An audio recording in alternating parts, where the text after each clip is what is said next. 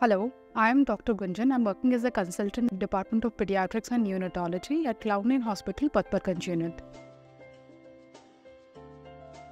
Nappy rash is a kind of redness or rash in the diaper area, which happens because of constant exposure of the skin in that area to moisture and ammonia in the urine.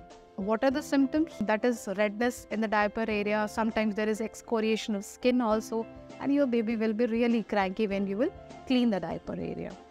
How to prevent nappy rash? First of all, you have to frequently change the diaper. Whenever you feel that the diaper is wet, you should change it as soon as possible. Most of the diapers in today's era has an indicator for urine. If the color change is there, you should go and change the diaper. Do not wait the diaper to be like really full and then we will change the diaper. Every 3 to 4 hours, we should change the diaper. Second thing what we can do is that while we are cleaning the diaper area, what we can do is use just damp washcloth. Do not try to use wet wipes, which is quite common these days.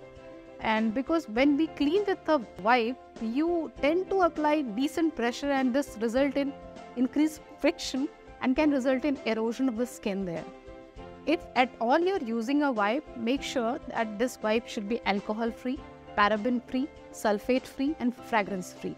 Third thing is that if you're using a diaper, choose the diaper quite carefully. The fabric should be soft and it should be like of premium quality. It should not hurt your baby. And in between the diaper time, you should always give your baby a diaper free time, which will help your baby heal the wound in a natural way. And lastly, if the rash is really bad, then you should apply some diaper rash cream, which has a decent zinc oxide content. And there are multiple of them available in the market.